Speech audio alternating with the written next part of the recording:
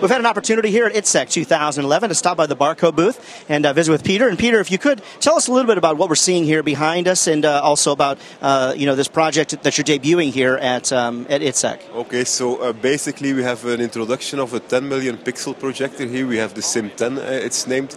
It's a 10 million pixel, 6,000 lumen product that we aim at high-end military flight simulation. So it's really optimized for fast jet simulation.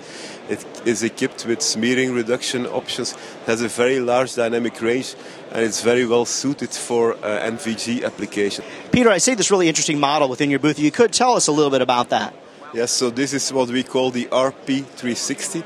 It's a 360-degree dome, a rear projected dome that is being illuminated with 13 SIM10 projectors, having 10 million pixels and combining into 130 million pixels. So we use this as a visual system for full mission simulators, and we are currently deploying this system for F-16 full mission simulators.